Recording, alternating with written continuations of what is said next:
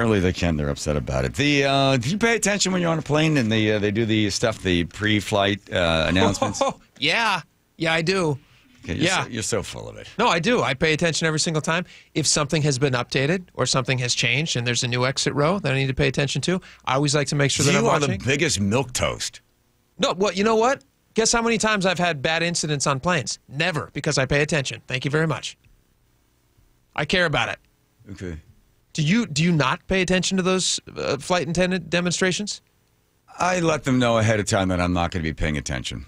Guess how much do they seem to care that you let them know? Because I do, as a performer, I know they're up there performing, so I'm sort of like I'll say to them, hey, you know, I'm going to kind of skip this one. Not me. No, full eye contact, deep eye contact. Okay. Too much eye contact. Impossible. I do every time. Okay, then why don't you start it for us? How does it start? Ladies and gentlemen, please pay attention to the front of the aircraft. We have yeah, right. You don't. We have a message for you. There's we have a message for you. He has a seatbelt. There you go. I can see. Boy, you really look at locking in. I really know. Here's what's happened. United Airlines has spent another, I don't know, $2 or $3 million on this thing. Another new safety video. We want people to really pay attention. Hi, and welcome. We're happy to have you aboard. Yeah. And we appreciate your attention as we get this safety video off and rolling. And they have a little round blue ball that rolls through this thing. It goes up these tubes. It's kind of a Rube Goldberg thing, and it's going in, and then it's a bunch of other stuff. It's like,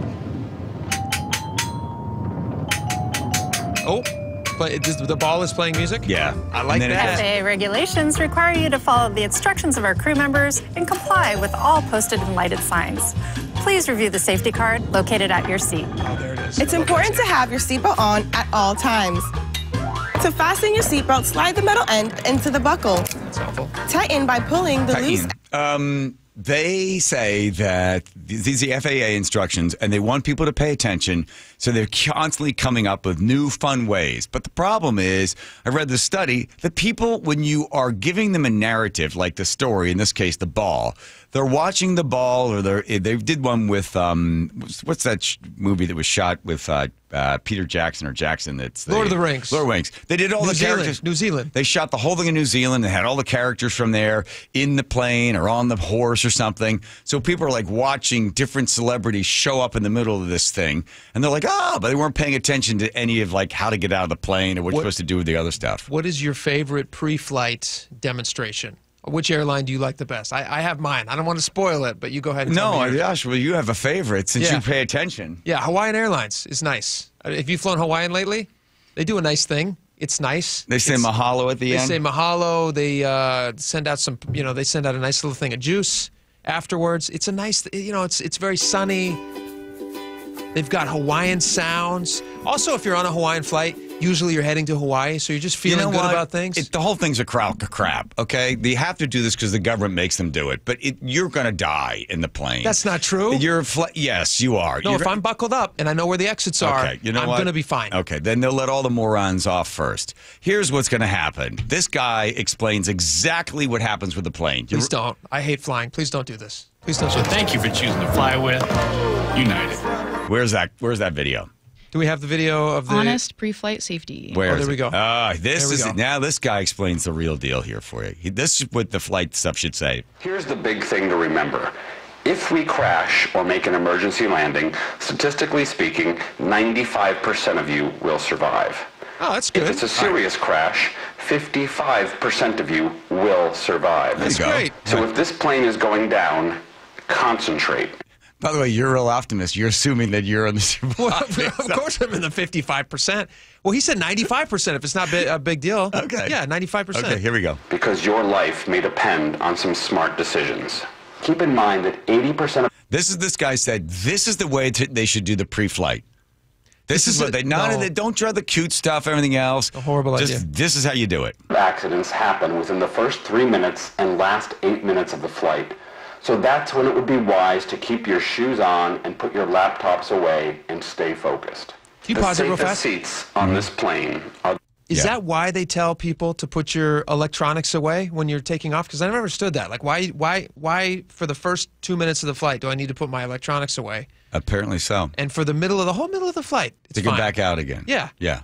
Yeah. Because they assume that the worst, if I have to make a quick exit from the plane, you don't want First your 3 tray minutes, table down. for last 8 minutes. That Yep. makes there you sense. go. Now you see, that's better than somebody standing up there handing out drinks. The ones facing backward. Wait, hold The on. ones that fly your shoes on and put your laptops away and stay focused. Keep your shoes on. The safest seats on this plane are the ones facing backward, like the ones the flight crew are seated in. Yeah. Is that why The they next safe Yeah. That's why they sit backwards, because it's safer. Yeah. Because we want to keep them alive. seats are over the wings, closest to the Seats are over the wings than the closest and safest. Are the safest. Yep. emergency exit. If you're not in one of those right now, that's a bummer. Yeah, and then finally That's does a this. bummer. Now, if in the event that you got to get an oxygen mask. If we lose cabin pressure at a fairly low altitude, no big deal. You can breathe just fine. If we lose cabin pressure at cruising altitude, you can't. If that happens, here's what I'm required to do. I'm going to push the nose of the plane into an emergency descent. That's going to feel like a roller coaster drop, and it's going to scare the but it's not dangerous. I've practiced.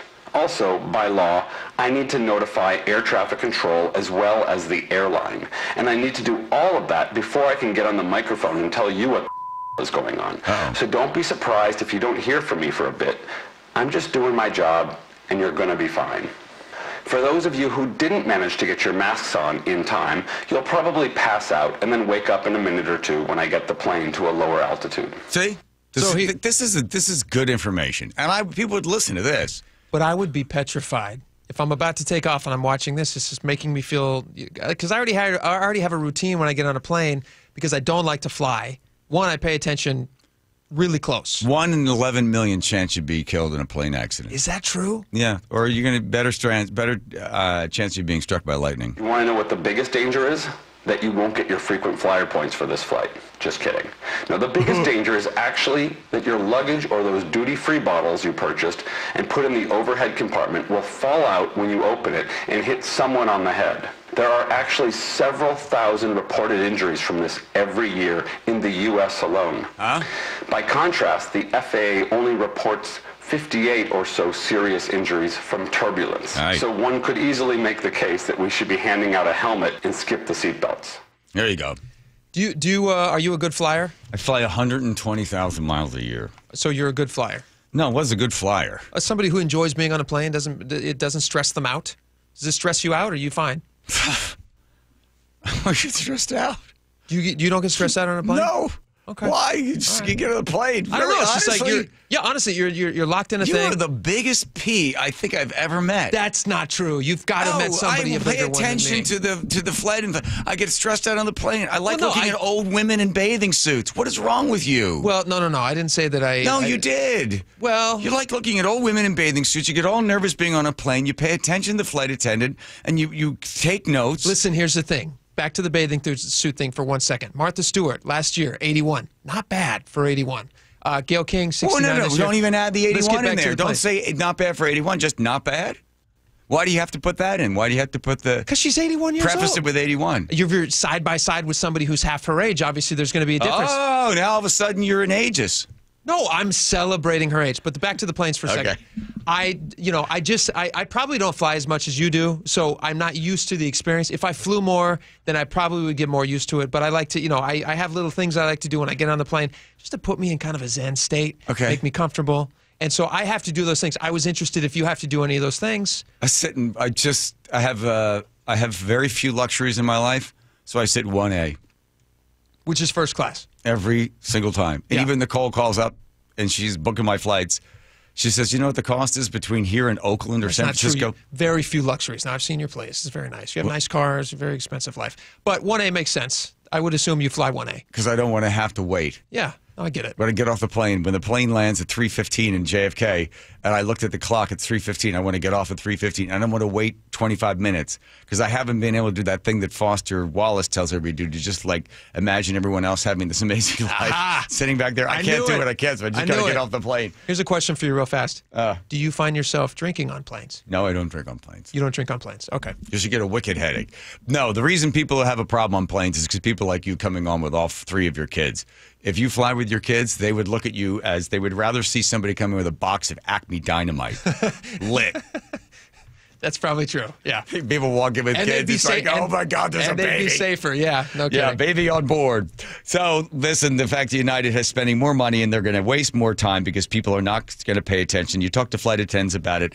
They know that people don't listen. They know that people are looking at their phones. So there's nothing they can do, and they've given up on yelling at people about it. So they just simply just go through the motions. Fine dandy, get back.